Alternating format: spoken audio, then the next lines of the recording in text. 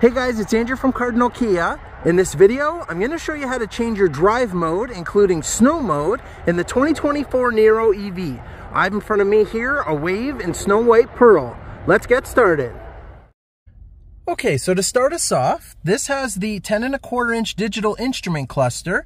And what we're going to do is use our drive mode button here that's at the bottom part of the steering wheel off to the left. So right now, it doesn't say that we're in any specific driving mode. And that means we're in the most normal driving mode. So the car's not making any adjustments to the computer to help for needing extra power or just trying to help save on your energy usage because this is an EV.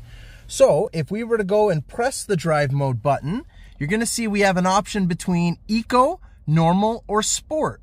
So I just went from normal to sport. I mean, you can see that the theme changed. That's a whole different subject within itself. But now it's going to say we're in the sport mode.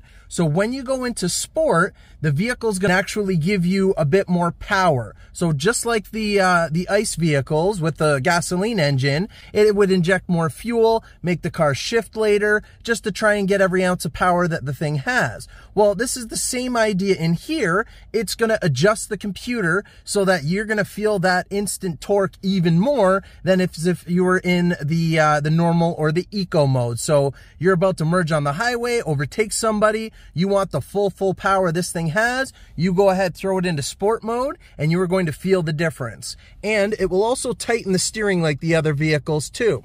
So if I go and press it again, it's going to go into the eco mode. Now this is going to adjust itself to help conserve some of the energy and try to maximize your range without giving you too much of the extra power. So you may notice that your get up and go may not be quite as much, even though you might find that it's still very sufficient, but it's just going to try to maximize your range and limit the energy usage throughout the vehicle. Sorry, while I was editing, I noticed that I forgot to mention that right now we're in the normal mode and you can see your range in the bottom left here.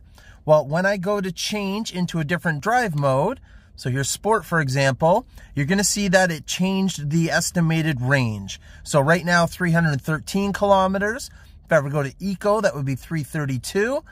And normal would be at 323. So if we were to continue to drive in that drive mode, that's what the estimated range is going to be as you go on. And to continue, if I were to go and press and hold the drive mode button, it will switch it over to snow mode. So the car is going to now adjust the amount of torque. So right now, as you can clearly see, it's snowing outside. It's been snowing for a few days. So the snow mode would be for like wet or slippery conditions, just like in the other vehicles with the terrain modes in the SUVs with all-wheel drive. So it's going to adjust the amount of torque just so that you're not overdoing it in the snow. And on the fly, you can hit this button to change it into whatever mode that you want. So it's personal preference based on what you're doing. And that's how you do it. Thanks for watching, guys.